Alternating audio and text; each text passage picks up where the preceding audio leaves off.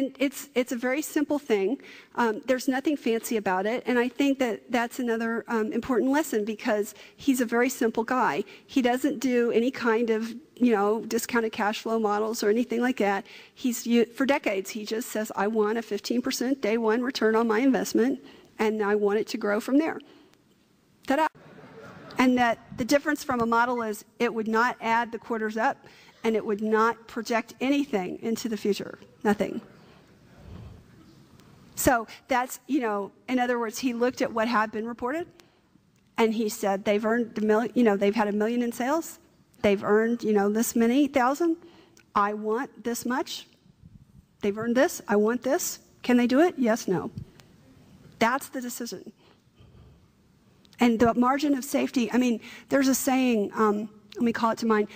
I think it's from The Intelligent Investor, that the margin of safety, the purpose of the margin of safety is to render forecasts unnecessary. Now, here's another point of departure from what almost anybody else would do. Everybody that I know or knew as an analyst would have created a model for this company and would have projected out its earnings and would have looked at its return on investment and da-da-da in the future. Warren didn't do that. In fact, in going through hundreds of his files, I've never seen anything that resembled a model. What he did is he did what you would do with a horse. He figured out the one or two factors that could make the horse succeed or fail, and in this case it was sales growth and making the cost advantage continue to work. And then he took all the historical data, quarter by quarter, for every single plant.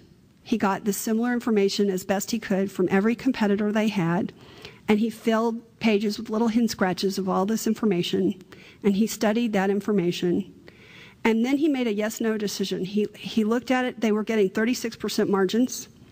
They were growing over 70% a year on $1 million of sales.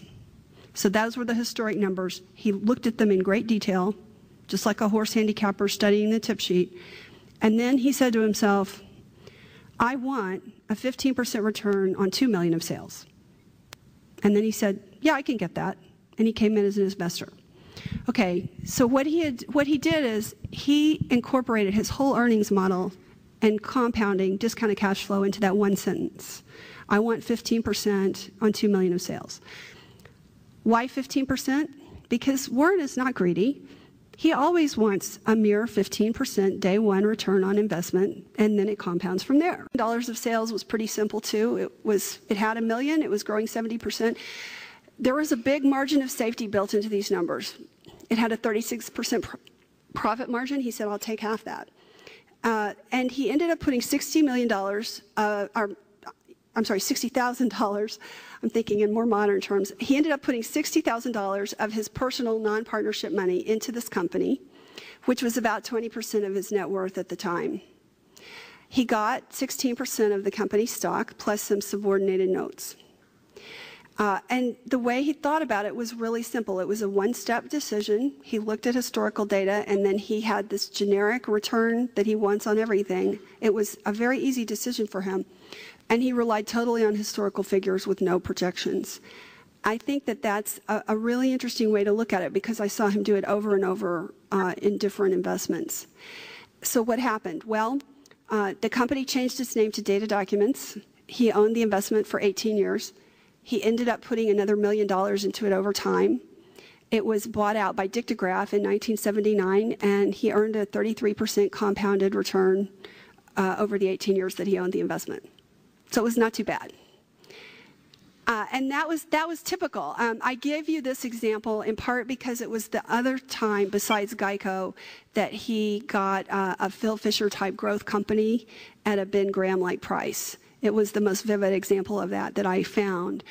Always the first thing that Warren thinks about. And so why is Berkshire Hathaway today not dealing with some of the problems that other people are? It's because Warren passed on investing in a lot of things that he could have, because the first question he always asks himself is, what's the cat risk? And if the business or investment has cat risk, then he just says no. And we could probably get into an interesting discussion about some things like AIG. That was a stock that I was wrong on for a long time until I finally turned around. But, he never invested in AIG because of the cat risk. People brought in Bear Stearns and Lehman, and he never invested in them because of the cat risk. And he saves himself a lot of time and energy this way. Because if you ask yourself the cat risk question first, then you don't have to do any of the other work. All those pages of numbers, historical data. So because Warren is basically focused on efficiency, that's why he does that. And he's also very good at being realistic. And once he figures out that something does have the cat risk, he never, ever kids himself and tries to talk himself out of changing a decision.